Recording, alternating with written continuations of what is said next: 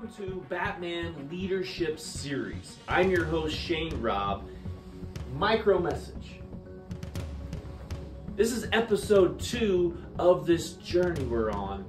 Last week recap, we did Battle of the Mind, talking about controlling and harnessing your emotions. Today's topic is action plan.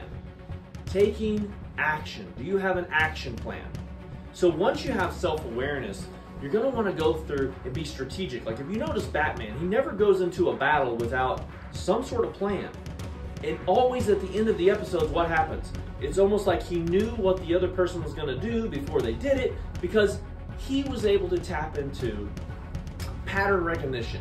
And when you can understand patterns, you can start realizing your own patterns, and you can be able to formulate plans based on those patterns. So he studies his opponent really well and knows them better than they know themselves. Therefore, he can create a plan based on their typical patterns to defeat his foe.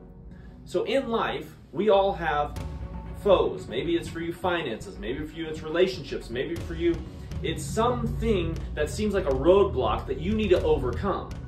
Well, if Batman was going to attack this, he would step outside of that frame and look at this holistically and be like, break it down, break it down. How can you find the pattern that's going on in your life and then create a plan for it, an action plan? That's my challenge today. Whatever you're struggling with in life, do what Batman would do. Create an action plan by using pattern recognition.